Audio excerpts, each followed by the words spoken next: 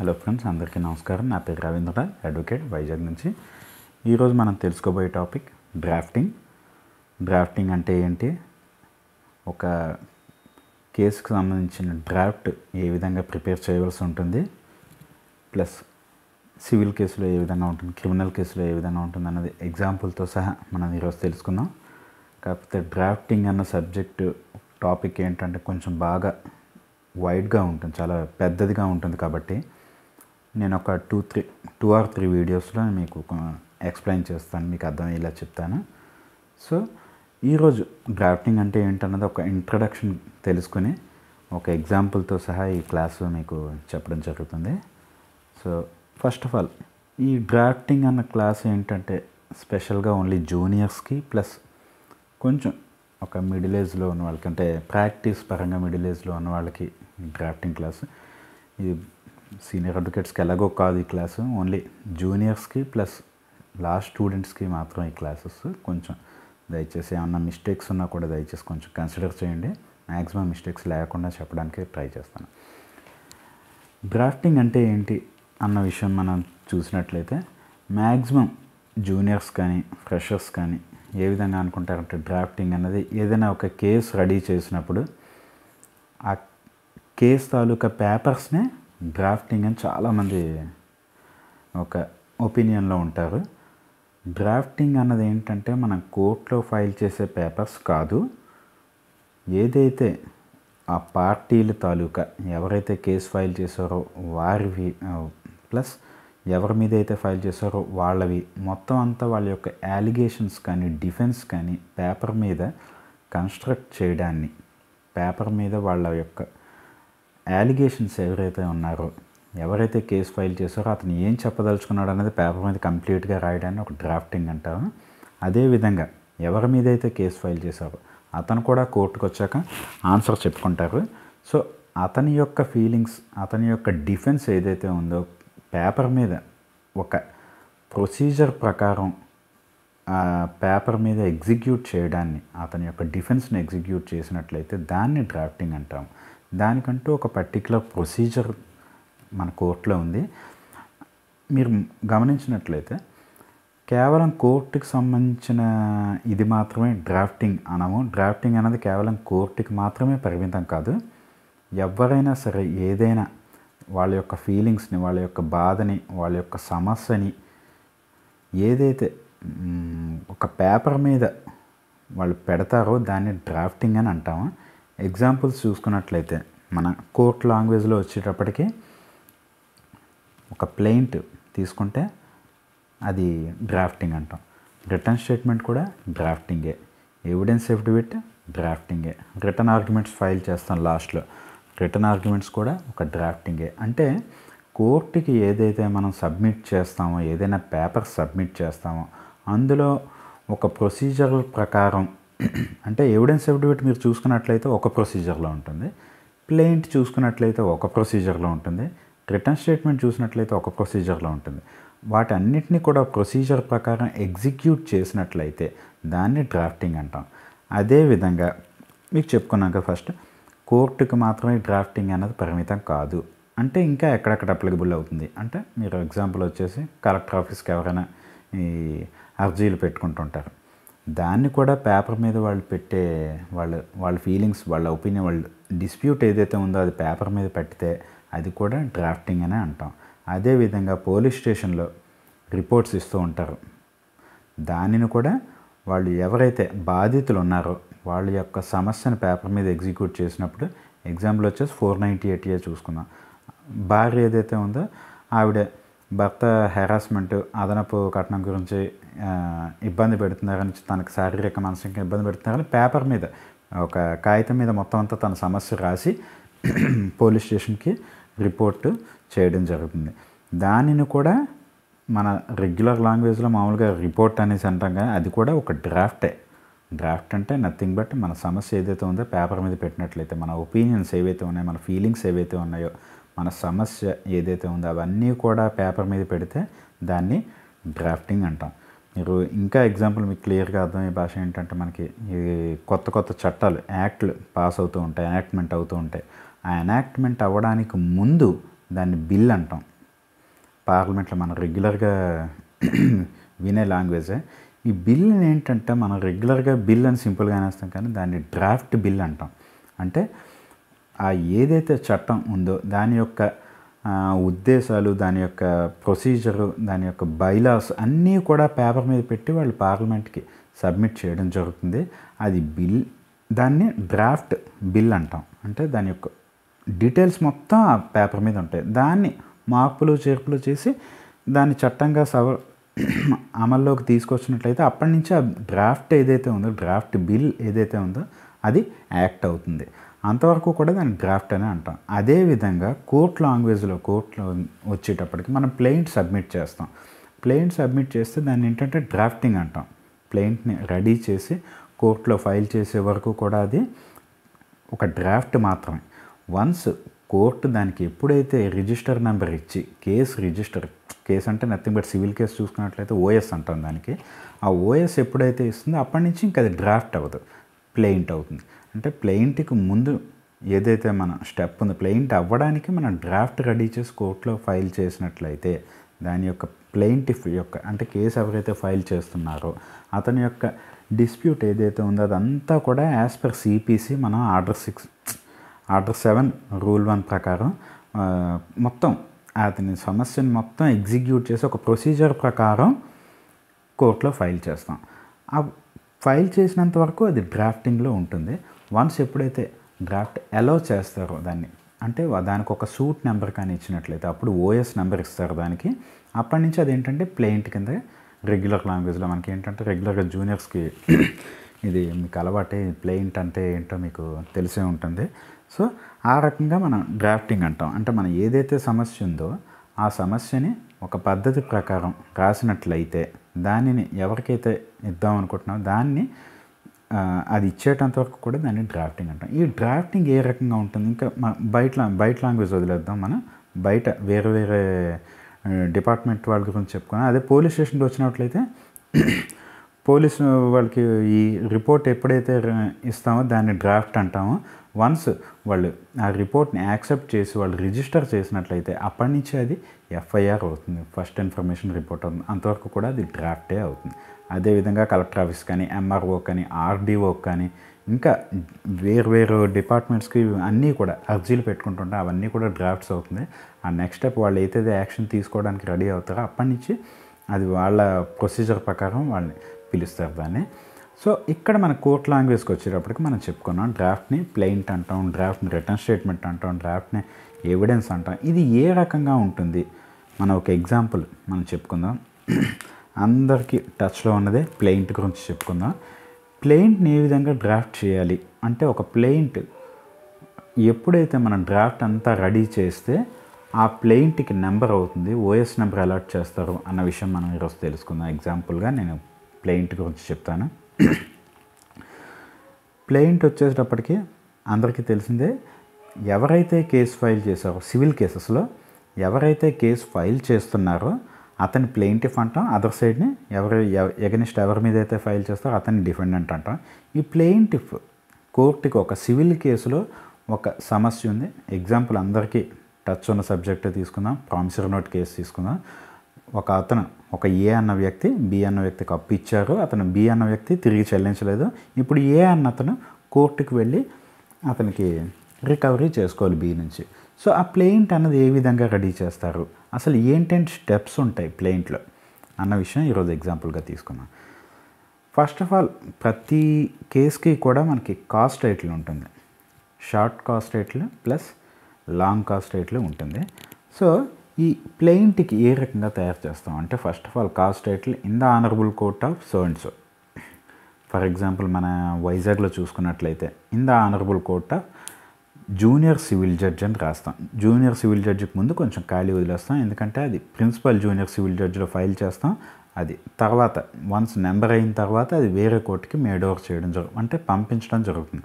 అంటే PDM principal junior civil judge అయినా ఉంచుకుంటారు, లేదంటే ఎడిషనల్గా అతని లెక్క ప్రకారం అతనికి ఇంకా వేరే కోర్టుకి పంపించాలనుకుంటే అడిషనల్ జూనియర్ సివిల్ జడ్జికి పంపిస్తారు. కాబట్టి అక్కడ ఖాళీ ఉంచి junior civil judge in the honourable court of junior civil judge at Visakhapatnam అని రాసుకొని ఓఎస్ నెంబర్ ఖాళీ ఉంచేసి బై 2022 అని రాస్తాం.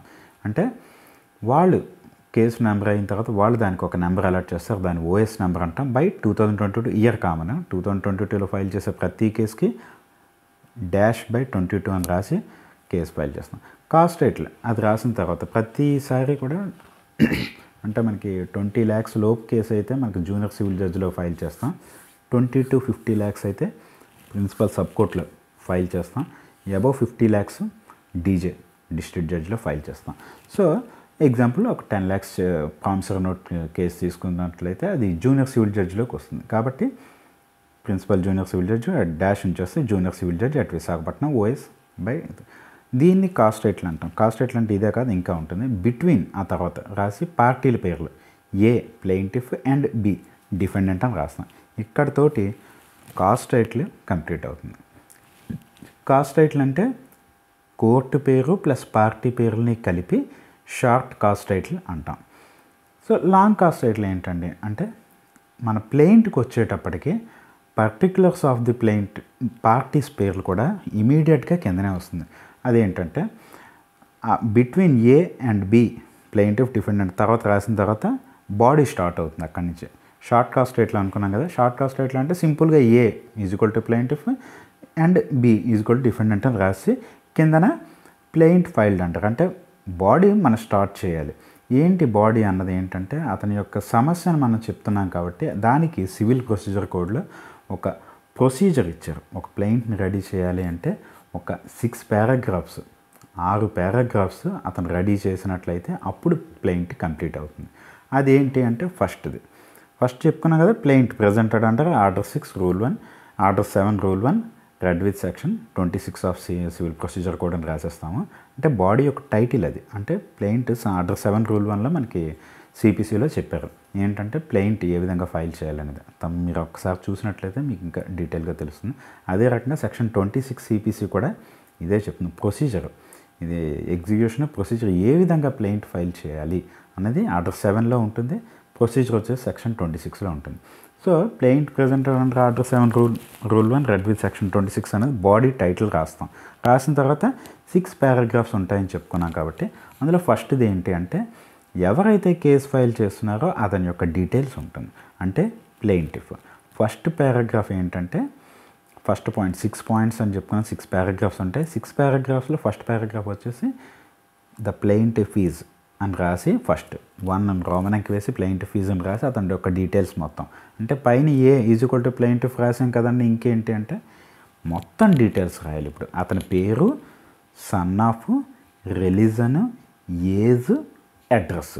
అంటే ఏ son of so and so Z, Hindu are Christian ముస్లిం ఏదైతే అది, and aged so and so 30-40 years, residing at complete address, door number, colony, Visakhapatnam కంప్లీట్గా డీటెయిల్గా రాయాలి. రాసిన తర్వాత ప్లెయింటిఫ్ ఆయన ఇండివిజువల్గా రిప్రజెంటేషన్ చేస్తున్నారా లేకపోతే త్రూ అడ్వకేట్ చేస్తున్నారా అన్నది కూడా మనం డీటెయిల్ రాయాలి. అంటే the address of the plaintiff is through his representative through his council అని రాసి అతని యొక్క అడ్రస్ కూడా అతని అడ్వకేట్ యొక్క డీటెయిల్స్ కూడా రాయాల్సి ఉంటుంది. ఫోన్ నెంబరు, మెయిల్ ఐడి కూడా రాస్తూ అక్కడికి ఫస్ట్ పారాగ్రాఫ్ అవుతుంది. అంటే ప్లెయింటిఫ్ యొక్క డీటెయిల్స్ మొత్తం మనం ఫైల్ చేస్తాం, అతని ఫుల్ డీటెయిల్స్ రాస్తూ చేస్తాం. దాన్ని ఫస్ట్ పారాగ్రాఫ్. సెకండ్ పారాగ్రాఫ్ వచ్చేసి డిఫెండెంట్ది. డిఫెండెంట్ అంటే ఎవరి మీద అయితే కేసు ఫైల్ చేస్తున్నారో అతని డీటెయిల్స్ కూడా యాజ్ ఇట్ ఈస్గా రాయాలి. ఆధార్ కార్డ్ నెంబర్తో సహా ప్లెయింటిఫ్కి ఉండాలి, డిఫెండెంట్కి ఉండాలి. ఇన్ కేసు డిఫెండెంట్కి తెలియకపోతే నాట్ నోన్ అని రాయొచ్చు. సో డిఫెండెంట్ సెకండ్ పారాగ్రాఫ్ వచ్చేసి డిఫెండెంట్ ఈజ్ అని రాసి మొత్తం డీటెయిల్స్. డిఫెండెంట్ బి అనుకున్నాం కదా, B son of why, Hindu, Christian ఏదైతే అది రిలీజన్ రాసి, ఏజ్ రాసి, తర్వాత అడ్రస్ కంప్లీట్గా డీటెయిల్ రాసి ఇక్కడికి వచ్చే ఇతని దగ్గరికి వచ్చేటప్పటికి ఫస్ట్ ఏ అయితే ప్లెయింటిఫ్కి కౌన్సిల్ ఉన్నారు కాబట్టి through his council so and so advocate అని రాస్తాం. డిఫెండెంట్కి ఏంటి అంటే కౌన్సిల్ ఉండరు కాబట్టి the address of the defendant is for the purpose of court notices, summons etcetera అని రాస్తాం. మీరు ఒకసారి రెగ్యులర్గా జూనియర్స్ ఏంటంటే ఒకసారి ఆఫీస్లో మీ ఆఫీస్లో ప్లెయింట్స్ రిఫర్ చేసినట్లయితే ఈ లాంగ్వేజ్ ఉంటుంది. ఈ లాంగ్వేజ్ ఏంటంటే దీన్నే డ్రాఫ్టింగ్ అంటాం. ఏంటంటే డిఫెండెంట్ తాలూకా అడ్రస్ ఎందుకు మనం సబ్మిట్ చేస్తున్నాం అంటే కోర్టు నోటీసులు పంపించడానికి, సమన్లు పంపించడానికి పర్పస్ కోసం మేము అతని address, the address of the defendant is అంటే అడ్రస్ రాసిన వెంటనే సెకండ్ పారాగ్రాఫ్ డిఫెండెంట్ ఈజ్ అని రాసి B son of so and so మొత్తం విశాఖపట్నం, లేకపోతే ఎక్కడైతే అక్కడ, విశాఖపట్నం అనే కాదు, all over India, all over world ఎక్కడైతే అక్కడ మొత్తం అడ్రస్ రాసి the address of the defendant is for the purpose of court notices summons etcetera అని రాస్తాం. ఎందుకంటే కోర్టు నుంచి నోటీసులు వెళ్ళాలి, అతనికి అడ్వకేట్ ఉన్నారో లేదో తెలియదు, ఉంటారో లేదో తెలియదు, ఎవరిని పెట్టుకుంటారో తెలియదు, కాబట్టి మనం కోర్టు నోటీస్ పంపించడం కోసం ఆ అడ్రస్ అనేసి ఇదేంటంటే సిపిసిలో చెప్పడం జరిగింది. ఫుల్ డీటెయిల్స్ ఇద్దరు పార్టీలు ఉండాలి. సో ఫస్ట్ పార్టీ వచ్చేసి plaintiff, first paragraph plaintiff details, second paragraph వచ్చేసి డిఫెండెంట్ డీటెయిల్స్ రాస్తాం. మూడో పారాగ్రాఫ్కి వచ్చేటప్పటికి ఇది మెయిన్ బాడీ, ఫస్ట్ పారాగ్రాఫ్ నుంచి బాడీయే, కాకపోతే థర్డ్ పారాగ్రాఫ్లో వచ్చేటప్పటికి మెయిన్ బాడీ వచ్చేస్తుంది. మెయిన్ బాడీ అంటే ఏంటి అంటే third paragraph facts of the case. Facts of the case ఏంటండి అంటే మన ఈ సమస్య ఏదైతే ఉందో ప్లెయింటిఫ్కి డిఫెండెంట్కి మధ్య డిస్ప్యూట్ ఏదైతే ఉందో అదంతా కూడా ఫ్యాక్ట్స్ ఆఫ్ ది కేస్ కింద మొత్తం డీటెయిల్గా ఏ టు జెడ్ రాయాలి. అంటే ఇక్కడ మన ఎగ్జాంపుల్ ఏం కేసు తీసుకున్నాం అంటే ప్రామిసరీ నోట్ కేసు తీసుకున్నాం కాబట్టి ఏ బీకి అప్పు ఎప్పుడు ఇచ్చారు, ఏ విధంగా వాళ్ళిద్దరు పరిచయం, సింపుల్గా అంటే మొత్తం మనం సాక్ష్యాధారాలతో పాటు రాయాల్సిన పని లేదు. ఫ్యాక్ట్స్ ఆఫ్ ది కేసు అంటే ఏం జరిగింది అన్నది మాత్రం రాస్తే సరిపోతుంది. అంటే ఏ బీకి అప్పు ఇచ్చారు, పలానా డేటు పలానా టైము రాసుకుంటాం, ఎక్కడ ఇచ్చారు రాస్తాం, ప్లస్ ఇచ్చిన తర్వాత పలానా ఇంట్రెస్ట్కి రాసాం, ప్రామిసరీ నోట్ ఎగ్జిక్యూట్ చేసుకున్నారు. నాకు పారాగ్రాఫ్ 3లో ఏంటంటే పాయింట్స్ సపరేట్గా వస్తాయి, మళ్ళీ 3A, B, C, D ఇలా వస్తుంది. సో ఏ పారాగ్రాఫ్ ఏం రాస్తామంటే అతను అప్పు తీసుకున్నారు, ప్రామిసరీ నోట్ ఎగ్జిక్యూట్ చేశారు బి అని రాస్తాం. రెండో పారాగ్రాఫ్కి వచ్చేసి 3B వచ్చేటప్పటికి అసలు తర్వాత ఇంట్రెస్ట్ అసలు వడ్డీ కూడా ఏమీ కట్టలేదు కాబట్టి ఈ రకంగా నేను కేసు ఫైల్ చేయడానికి రెడీ అవుతున్నాను అనేసి రాస్తాము. మూడోది సి వచ్చేటప్పటికి ఏంటంటే లీగల్ నోటీస్ పంపించాము, అయినా సరే అతను రెస్పాండ్ అవ్వలేదు కాబట్టి నేను కోర్టుకి రికవరీ అవ్వడానికి అమౌంట్ రికవరీ చేసుకొని కోర్టుకి అప్రోచ్ చేయాలనేసి రాస్తారు. సో మొత్తం ఫ్యాక్ట్స్ ఆఫ్ ది కేస్ ఏదైతే ఉందో మొత్తం డీటెయిల్ అంటే కంప్లీట్ డీటెయిల్గా కాదు, సింపుల్గా రాయాలి. అంటే కోర్టుకి అర్థమయ్యే విధంగా. నేను సింపుల్గా రికవరీ ఆఫ్ అమౌంట్ కోసం కేసు ఫైల్ చేశానంటే సరిపోదు. ఎందుకు ఆ రికవరీ అన్నది ఏంటి అంటే అప్పు ఇచ్చాను ఎవరికి, పలానా బీకి, డేటు, టైము, అడ్రస్ అంటే ఎక్కడైతే ఎగ్జిక్యూషన్ అయిందో అదంతా రాస్తాము. ఆ తర్వాత అప్పు తీసుకున్న వ్యక్తి తిరిగి చెల్లించడం లేదని చెప్పి మొత్తం అదొక డీటెయిల్ రాస్తాం. తర్వాత లీగల్ నోటీస్ పంపించిన తర్వాత పెద్దల ద్వారా అతను మీడియేట్ చేసినా కూడా అతను రెస్పాండ్ అవ్వలేదని రాస్తాం. సో ఇందుకోసం మేము కేసు ఫైల్ చేయడం జరిగింది అన్నది అతను రాస్తారు. So 3 facts of the case వచ్చేటప్పటికి ఇదే మెయిన్ బాడీ కాబట్టి కొంచెం జాగ్రత్తగా అందరూ డ్రాఫ్ట్ చేయవలసి ఉంటుంది. డ్రాఫ్ట్ అంటే నథింగ్ బట్ కన్స్ట్రక్షన్. ఆ వర్డ్ టు వర్డ్ కన్స్ట్రక్షన్ ఏదైతే ఉందో అదే డ్రాఫ్టింగ్ అన్నది ఎంత పక్కాగా కరెక్ట్గా ఉంటుందో అంత పక్కాగా ఉంచుకుంటే మంచిది. ఎందుకంటే డ్రాఫ్ట్ని బేస్ చేసుకుని ఫ్యూచర్లో ఈ అడ్వకేట్ స్టెప్స్ వేయవలసి ఉంటుంది. ఎందుకంటే ఎక్కడ చిన్న మిస్టేక్ వచ్చినా కూడా ఇంక తర్వాత చాలా ఇబ్బంది పడాల్సిన పరిస్థితి వస్తుంది. కాబట్టి ఈ డ్రాఫ్టింగ్ ఏదైతే కన్స్ట్రక్షన్ ఉందో పక్కాగా వర్డ్ టు వర్డ్ జాగ్రత్తగా డేట్స్ మిస్టేక్ చేయకుండా, కరెక్షన్స్ లేకుండా అన్నీ పక్కాగా రాసుకున్నట్లయితే తర్వాత స్టెప్స్ అడ్వకేట్కి ఈజీగా ఉంటుంది. ఎందుకంటే ఇది బేస్ చేసుకునే కేసు మొత్తం నడుస్తుంది. అంటే మనకి ఏమన్నా మిస్టేక్స్ జరిగినా అమెండ్మెంట్ చేసుకోవచ్చు, కానీ ఆ పరిస్థితి రాకుండా స్టార్టింగే డ్రాఫ్టింగ్ పక్కాగా చేసుకున్నట్లయితే మనకి మంచిది. సో 3rd పారాగ్రాఫ్ వచ్చేసి ఫ్యాక్ట్స్ ఆఫ్ ది కేస్ చెప్పుకున్నాం. 4th పారాగ్రాఫ్ వచ్చేటప్పటికి cause of action. Cause of action ఏంటి అంటే అసలు ఆ డిస్ప్యూట్ ఏంటి, ఎక్కడ జరిగింది, ఆ డిస్ప్యూట్ ఎక్కడ డిస్ప్యూట్ జరిగింది, ఈ ఫ్యాక్ట్స్ ఆఫ్ ది కేస్ మొత్తం ఈ 3 ABCD ఏదైతే ఉందో అదంతా కూడా సింప్లిఫై చేసి ఒక 4 or 5 లైన్స్లో సింపుల్గా, అంటే ఒక ట్రయల్ పార్ట్ లాగా అనమాట. ఒక మూవీకి వచ్చేసి ట్రయల్ పార్ట్ ఎలా ఉంటుందో సింపుల్గా, అంటే 3 hours మూవీని వాళ్ళు 2 minutesలో ఒక ట్రైలర్ కింద చూపిస్తారు. అంటే చూసిన వెంటనే ట్రైలర్ చూసిన వెంటనే మనకి మూవీ ఏంటి, ఆ జనరస్ అంటే అది కామెడీయా, థ్రిల్లరా, హారరా అన్న మూవీ ఎలా తెలుస్తుందో అదేవిధంగా మనకి ఫ్యాక్ట్స్ ఆఫ్ ది కేస్ మొత్తం చదవకుండా కాజ్ ఆఫ్ యాక్షన్ కానీ చదివితే కేసు డీటెయిల్ మొత్తం ప్రామిసరీ నోటా, ఇంజంక్షన్ కేసా, పార్టీషన్ కేసా, రికవరీయా, లేకపోతే డిక్లరేషనా, ఇవన్నీ కూడా మీకు కాజ్ ఆఫ్ యాక్షన్ చదివిన వెంటనే సింపుల్గా మనకు అర్థమైపోతుంది. కాబట్టి ఫోర్త్ పారాగ్రాఫ్ వచ్చేసి cause of action. Cause of action అంటే ఏంటంటే కేసు తాలూకా డిస్ప్యూట్ ఏంటి సింపుల్గా రాస్తూ ఈ కోర్టుకి ఏ విధంగా ఎంటర్టైన్మెంట్ చేయవలసిన, ఆ కేసుని ఎందుకు ఎంటర్టైన్ చేయాలి, ఈ కోర్టుకి కేసుకి ఉన్న లింక్ ఏంటి అన్నది కూడా సింపుల్గా మనం రాయవలసి ఉంటుంది. అంటే సింపుల్గా అతను డేట్ అంటే 2 లైన్లో రాసేస్తాం, 3-4 లైన్ల కన్నా ఎక్కువ పెద్దగా మరీ రాయకూడదు. ట్రయల్ పార్ట్ ఎలా ఉంటుందో ఒక చిన్నగా ఉంటుంది, అలాగే కాజ్ ఆఫ్ యాక్షన్ కూడా సింపుల్గా ఉండాలి. ఫ్యాక్ట్స్ ఆఫ్ ది కేసుని మళ్ళీ చాలామంది దింపేస్తుంటారు అలాగా, కానీ అలా చేయకూడదు. సింపుల్గా 1/2 పేజ్ కూడా ఉండకూడదు ఎప్పుడు కూడా cause of action. Cause of action ఏంటంటే అప్పు తీసుకున్నారో అప్పు చెల్లించలేదు, తర్వాత రిపీటెడ్ డిమాండ్స్ చేసినా కూడా అతను రెస్పాండ్ అవ్వలేదు కాబట్టి కేసు ఫైల్ చేస్తున్నాము. కాజ్ ఆఫ్ యాక్షన్ ఈ డిస్ప్యూట్ ఏదైతే ఉందో అది ఎక్కడ జరిగింది, ఈ వైజాగ్ జ్యూరిస్డిక్షన్లో జరిగింది కాబట్టి, విశాఖపట్నం ఈ కోర్టు జ్యూరిస్డిక్షన్ లిమిట్స్లో జరిగింది కాబట్టి ఇక్కడే మేము కేసు ఫైల్ చేస్తున్నాం. With in the jurisdiction of this honourable court అని లాస్ట్లో రాస్తాం. అంటే ఆల్ ద ఫ్యాక్ట్స్ ఆర్, పైన చెప్పిన ఫ్యాక్ట్స్ అన్నీ existed with in the jurisdiction of this honourable court. అంటే ఎగ్జాంపుల్ ఇంకా మీకు అర్థం అవ్వాలంటే చెప్తాను. మనకి భీమిలీపట్నం ఉంది, భీమిలీపట్నంలో ఏదైనా ఒక డిస్ప్యూట్ జరిగి ప్లెయింటిఫ్ అక్కడే ఉన్నారు, డిఫెండెంట్ అక్కడే ఉన్నారు, ట్రాన్సాక్షన్ కూడా అక్కడే జరిగింది, భీమిలీకి మొత్తం జ్యూరిస్డిక్షన్కి వస్తుంది. అలా కాదని చెప్పి మనకి అతను ఆ కేసు తీసుకొచ్చి విశాఖపట్నంలో ఫైల్ చేయడానికి అవుతుందంటే అవ్వదు.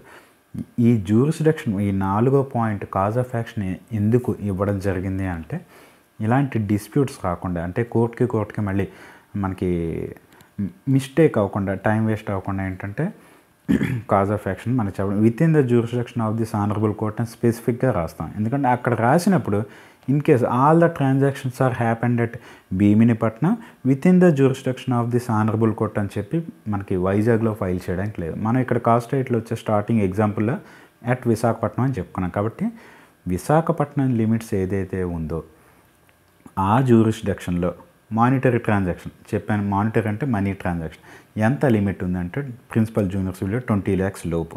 20 lakhs లోపు ఏదైతే కేసు ఉందో with in Visakhapatnam district limits కాదు, విశాఖపట్నం సిటీకి అంటూ ఒక లిమిట్స్ ఇచ్చారు, అంటే జూనియర్ సివిల్ జడ్జ్ క్యాడర్కి. సో ఈ లిమిట్స్లోనే వస్తుంది అని చెప్పే పర్పస్ని కాజ్ ఆఫ్ యాక్షన్ అంటాం. With in the jurisdiction of this honourable court అంటే ఈ కోర్టుకి ఈ కేసుకి లింక్ ఉంది, ఈ కేసుని ఈ కోర్టు మాత్రమే ఎంటర్టైన్ చేసి ట్రయల్ చేయడం. ఎంటర్టైన్ అంటే నథింగ్ బట్ ట్రయల్ కండక్ట్ చేయడం. సో ఈ కోర్టుకి ట్రయల్ కండక్ట్ చేసే పవర్స్ ఉన్నాయి, జ్యూరిస్డిక్షన్ ఉంది కాబట్టి ఈ కోర్టుకు వచ్చామని దాని అర్థం అనమాట. సో కాజ్ ఆఫ్ యాక్షన్ వచ్చేసి అది. నెక్స్ట్ పారాగ్రాఫ్ వచ్చేసి 5th పారాగ్రాఫ్, ఇది కోర్ట్ ఫీ అండ్ జ్యూరిస్డిక్షన్. ఈ కోర్ట్ ఫీ ఒక్కొక్క కేసుకి ఒక్కొక్కలా ఉంటుంది. మనం కోర్ట్ ఫీ అన్నది నేను పక్కాగా ఖచ్చితంగా చెప్పలేను, ఎందుకంటే ఒక్కొక్క కేసుని బట్టి దాని యొక్క ఇంట్రెస్ట్ క్యాలిక్యులేట్ చేసాం. అదే సపోజ్ మన ఈ ప్రామిసరీ నోట్ కేసే తీసుకుని ఒక 10 lakhs కేసు అనుకున్నాం. 10 lakhs కేసుకి మనకి 2 rupees ఇంట్రెస్ట్ క్యాలిక్యులేట్ చేసి ప్రిన్సిపల్ అమౌంట్ ఎప్పుడైందో, అంటే ఒక ఏడాది క్రింద తీసుకోవచ్చు, 2 ఏళ్ళ క్రింద తీసుకోవచ్చు, అతను మొత్తం ఇంట్రెస్ట్ ఏదైతే ఎన్నాళ్ళు అయితే మానేశారో ఆ ఇంట్రెస్ట్ మొత్తం క్యాలిక్యులేట్ చేసేటప్పటికి అతనికి 13 lakhs 15 lakhs అయిపోతుంది. ఆ టోటల్ వాల్యూ ఏదైతే ఉందో అప్పుడు రికవరీ కాబట్టి మనం 10 lakhs కోర్ట్ ఫీజు కట్టకూడదు. ఇంట్రెస్ట్ కలిపి ఏదైతే ఫిగర్ వచ్చిందో దానికి కోర్ట్ ఫీజు కట్టవలసి ఉంటుంది. ఆ కోర్ట్ ఫీ యొక్క పర్పస్ ఇక్కడ మనం చూపించాలి. 5వ పాయింట్లో 5వ పారాగ్రాఫ్లో కోర్ట్ ఫీ వచ్చేటప్పటికి మనకి AP court suit valuation and court fee act అని ఒకటి ఉంటుంది మనకి. ఆ సూట్ వాల్యుయేషన్ యాక్ట్ ప్రకారం, కోర్ట్ ఫీ యాక్ట్ ప్రకారం సెక్షన్స్ సెపరేట్గా ఉంటాయి మనకి. రికవరీకి వచ్చేసి ఒక సెక్షన్ ఉంటుంది, ఇంజంక్షన్ కేసుకి వచ్చేసి ఒక సెక్షన్ ఉంటుంది, పార్టీషన్ కేసుకి వచ్చేసి ఒకటి, అంటే సెక్షన్ 20 అని 26 కానీ 40 అని కానీ డిఫరెంట్ కోర్ట్ ఫీజులు డిఫరెంట్ కేసెస్కి డిఫరెంట్ కోర్ట్ ఫీజు దానికి క్యాలిక్యులేట్ చేయడం జరుగుతుంది. కాబట్టి కోర్ట్ ఫీ అన్నది నేను పక్కాగా చెప్పలేను, నేనే కాదు మీకు ఎవరు కూడా. పలానా డిస్ప్యూట్ మనకి ఎగ్జాంపుల్ ప్రకారం ఏదో సింపుల్గా చెప్పేసినా కూడా అది రౌండ్ ఫిగర్ అవ్వదు అది. కాబట్టి వేరుగా ఉంటాయి. ఇంజంక్షన్కి ఒకలా కడతాం, రికవరీ ఆఫ్ అమౌంట్కి ఒకలా కడతాం, పార్టీషన్కి ఒకలా కడతాం, డిక్లరేషన్కి ఒకలా కడతాం. కాబట్టి ఈ కోర్ట్ ఫీ అన్నది అక్కడ 5th పారాగ్రాఫ్లో మెన్షన్ చేయాలి. మీకు మళ్ళీ చెప్తున్నాను, మానిటరీ ట్రాన్సాక్షన్ లిమిట్స్ ఉన్నాయి 20 lakhs, 50 lakhs, అబవ్ 50 lakhs అని. మనం ఒక 10 lakhs కేసు మనం ఎగ్జాంపుల్ తీసుకున్నాక ఈ 10 lakhs కేసు తీసుకెళ్ళి మన సీనియర్ సివిల్ జడ్జ్ కేసులో కోర్టులో ఫైల్ చేయకూడదు. ఎందుకంటే ఈ లిమిట్స్ ఏదైతే ఉందో 20 lakhs లోపు కేసులో మాత్రమే 20 to 50 lakhs మాత్రమే సబ్ కోర్ట్ చూడాలి, సీనియర్ సివిల్ జడ్జ్ చూడాలి. కాబట్టి మనం అక్కడ ఫైల్ చేయడానికి లేదు, ఇక్కడ ఫైల్ చేయాలి, జూనియర్ సివిల్ జడ్జ్లో ఫైల్ చేయాలి. సో వీటన్నిటికీ కూడా మనకి మిస్టేక్ అవ్వకుండా ఈ 5th పాయింట్ ఉంటుంది మనకి. సో కోర్ట్ ఫీ ఇంత కడుతున్నాం, ఇంత అమౌంట్ ఇంత కడుతున్నాం అని చెప్పి డీటెయిల్గా రాయాలి. లాస్ట్ పాయింట్ వచ్చేటప్పటికి 6 చెప్పుకున్నాక 6th పారాగ్రాఫ్కి వచ్చాం. 6th పారాగ్రాఫ్ వచ్చేటప్పటికి ప్రేయర్ అల్టిమేట్గా. అంటే ఇందులో ఏం చెప్పామంటే పార్టీ డీటెయిల్స్ చెప్పాము, 1, 2 ప్లెయింటిఫ్ డిఫెండెంట్ గురించి చెప్పాము, ఇద్దరు పార్టీల గురించి, 3 కేసు యొక్క డీటెయిల్స్ మొత్తం చెప్పాము, 4 కేసు డిస్ప్యూట్కి కోర్టుకి కేసు లింక్ ఏంటంటే ఎక్కడ జరిగింది డిస్ప్యూట్, ఈ కోర్టుకి దానికి ఉన్న లింక్ ఏంటన్నది ఎక్స్ప్లెయిన్ చేసాం. 5 ఈ కోర్టు ఫీజు, కోర్టు ఈ కేసు చూడడానికి as per CPC, as per court fee act ప్రకారం మేము ఇంత అమౌంట్ కట్టామని చెప్పి 5వ పాయింట్లో చూపించాం. సో ఇవన్నీ చేశాక అల్టిమేట్గా కేసు ఫైల్ చేసిన అతనికి ఏంటి కావాలి అంటే రిలీఫ్ కావాలి. కాబట్టి ఆ రిలీఫ్ నాకు ఇమ్మని చెప్పి కోర్టుని అడగడాన్ని ప్రేయర్ అంటాం. So last point 6th paragraph వచ్చేటప్పటికి ఏంటంటే ప్రేయర్. ఏంటి ప్రేయర్ అంటే direct the defendant to pay an amount of rupees so and so అని రాసి, అంటే 10 లక్షలకి అలాంగ్ విత్ ఇంట్రెస్ట్ కలిపి ఎగ్జాంపుల్లో 15 లక్షలు, recover direct the defendant to pay an amount of rupees 15 lakhs అని రాసి అతని యొక్క ప్రేయర్, అతని యొక్క రిలీఫ్ నాకు కావాలి అని చెప్పి అతను అడుగుతారు. అదేవిధంగా కాస్ట్లు అడుగుతారు, కోర్టు తాలూకా ఖర్చులు అడుగుతారు, ఇంకా అదర్ రిలీఫ్స్ ఏమన్నా ఉంటే other relief are reliefs which are deemed to be fit, అంటే కోర్టు ఒకవేళ కన్సిడర్ చేసినట్లయితే ఇంకేమన్నా నాకు రిలీఫ్ ఇచ్చినట్లయితే మాకు సమ్మతం అని చెప్పి ప్రేయర్ అడుగుతారు. సో ఈ 6 పారాగ్రాఫ్స్ ఎప్పుడైతే రాస్తామో అప్పుడు ప్లెయింట్ కంప్లీట్ అవుతుంది. ప్లెయింట్ కంప్లీట్ అయిన వెంటనే పార్టీల సంతకాలు, ప్లెయింటిఫ్ ఎవరైతే ఉంటారో అతను సంతకం పెట్టాలి. అదేవిధంగా వెరిఫికేషన్ చేయాలి, అంటే పైన చెప్పిన ఫ్యాక్ట్స్ అన్నీ కూడా నేను నిజమే చెప్తున్నాను అని చెప్పి అతను మళ్ళీ వెరిఫికేషన్ చేయాలి. దాంతోపాటు లిస్ట్ ఆఫ్ డాక్యుమెంట్స్, అంటే ఈ ఎగ్జాంపుల్ మనం ప్రామిసరీ నోట్ తీసుకున్నాం కాబట్టి ప్రామిసరీ నోట్కి ఒరిజినల్ డాక్యుమెంట్ ఫైల్ చేయాల్సి ఉంటుంది. అదేవిధంగా లీగల్ నోటీస్, ఒకవేళ అతను కానీ అడ్వకేట్ నోటీస్ కోర్టుకు ఫైల్ చేయడానికి ముందు లీగల్ నోటీస్ ఫైల్ చేసినట్లయితే లీగల్ నోటీస్ కూడా ఫైల్ చేయాల్సి ఉంటుంది. సో లిస్ట్ ఆఫ్ డాక్యుమెంట్స్ అంటే కోర్టుకి ఇతని యొక్క కేసుకి లింక్ ఉన్న రిలీఫ్ ఏదైతే అడుగుతున్నారో దానికి నిరూపించుకోవడానికి డాక్యుమెంట్స్ ఫైల్ చేయాల్సి ఉంటుంది. సో ప్లెయింట్ అంటే ఈ రకంగా ఉంటుంది. పార్టీ పేర్లు కాస్ట్ టైటిల్, బాడీ, ప్రేయర్. మీకు ప్రతి డ్రాఫ్టింగ్లో కానీ మీరు చూసినట్లయితే కాస్ట్ టైటిల్, ప్రేయర్ అన్నది కామన్. అంటే మీకు రిటర్న్ స్టేట్మెంట్లో చూసుకోండి, కాస్ట్ టైటిల్ పార్టీ పేర్లు రాస్తాం, లాస్ట్లో ప్రే, అందులో ఏంటంటే డిస్మిస్ చేయమని, సూట్ డిస్మిస్ చేయమని రాస్తాం. కాబట్టి ప్రేయర్ అంటూ ఒకటి ఖచ్చితంగా ఒక డ్రాఫ్టింగ్లో cost title, prayer. Evidence certificate చూసుకున్నట్లయితే కాస్ట్ టైటిల్ ఉంటుంది, లాస్ట్లో ప్రేయర్, పిటిషన్ మాది అలౌ చేయమని, ఎవరికి వాళ్ళకి ఫేవర్గా ఇచ్చుకోమనేసి ప్రేయర్ పర్సన్. ఈ కాస్ట్ టైటిల్, ప్రేయరు కాకుండా మధ్యలో ఉన్నదాన్ని బాడీ అంటే ఆ బాడీయే ఇంపార్టెంట్. ఆ డ్రాఫ్ట్ బాడీని కరెక్ట్గా డ్రాఫ్ట్ చేసుకోవడం కానీ వచ్చినట్లయితే ఈ ప్రాక్టీస్కి మనకి బాగా సపోర్ట్ అవుతుంది.